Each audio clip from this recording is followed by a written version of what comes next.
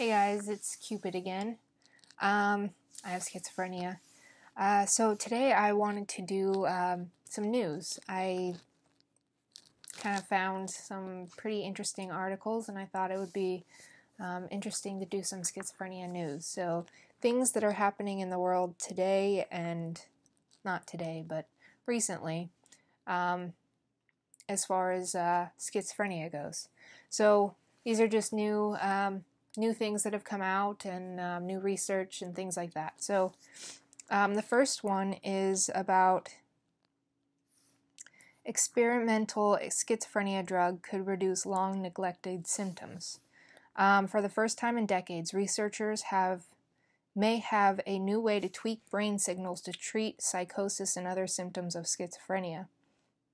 Results from a 245-person clinical trial hint that a compound called SEP363856, which seems to act on neural receptors involved in the dopamine signaling, might address a broader range of schizophrenia symptoms than currently available drugs do, and with fewer side effects. So this was April 15th, 2020. Auditory hallucinations, a phenomenon in which people hear voices or other sounds in the absence of external. This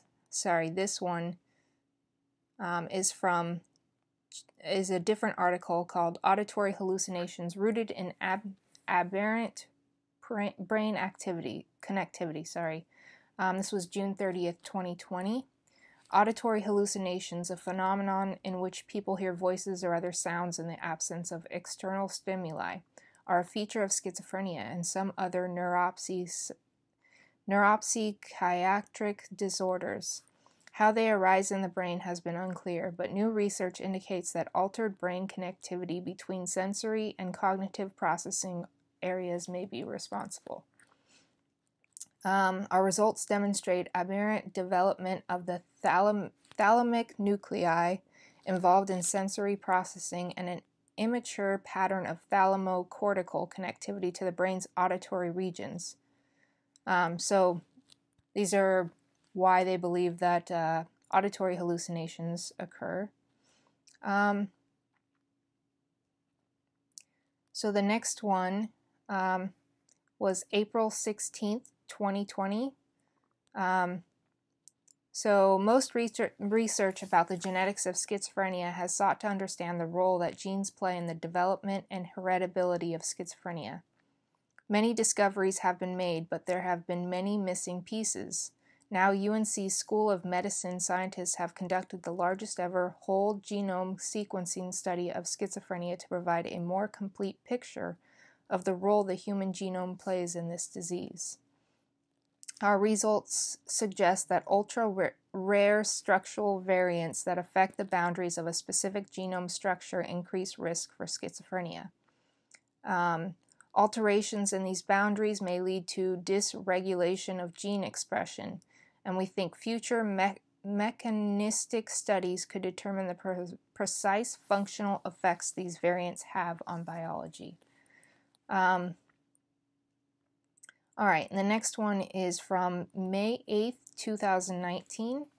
In a series of recently published studies using animals and people, Johns Hopkins Medicine researchers say that they have further characterized a set of chemical imbalances in the brains of people with schizophrenia related to the chemical glutamate.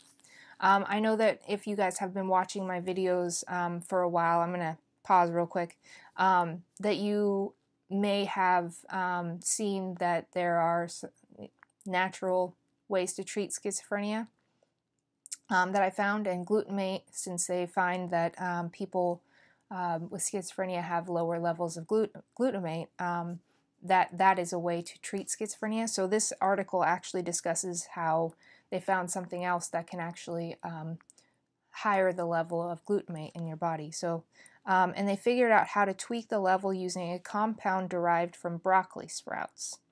They said the results advanced the hope that supplementing with broccoli sprout extract, which contains high levels of chemical sulforaphane, may someday provide a way to lower the doses of traditional antipsychotic medicines needed to manage schizophrenia symptoms, thus reducing unwanted side effects of the medicines. It's possible that future studies could show sulforaphane to be a safe supplement to give people at risk of developing schizophrenia as a way to prevent, delay, or blunt the onset of symptoms. That would be a really groundbreaking thing that they discover in this. So hopefully they come a long way with that. I don't know if you guys have watched all my videos, but if you haven't, I would recommend watching my natural ways to treat schizophrenia, because things like this that they're discovering there are things that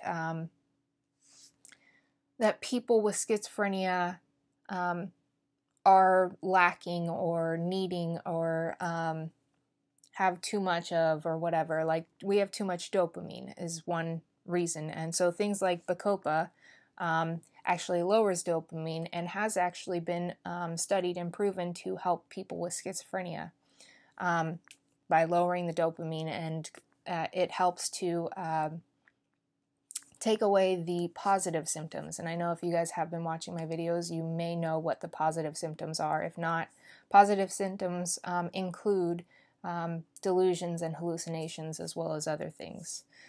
Positive meaning that it is in addition to the normal psychological brain functioning. So it's not, negative symptoms are the takeaway. So it's like minus these symptoms, minus these parts of the normal brain functioning. So these are on top of, if that makes sense. I don't know if that makes sense. It should. So yes, so these are like, those are things that you can do to help, especially if you don't want to take medicine, or if medicine is not helping enough. These are things that you can look into and possibly try.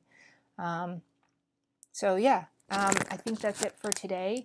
I hope you guys are enjoying this video. I think I'm going to do some more news articles tomorrow. I found a whole bunch on schizophrenia that have come out within the last year, and I thought that these would be really great articles of information that we may not know yet about our own diagnosis, and the coming research that they're having.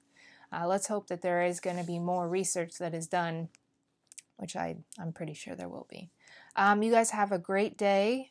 Stay beautiful, stay wonderful, stay amazing, stay awesome, stay unique, stay you, and above all else, you guys love yourselves.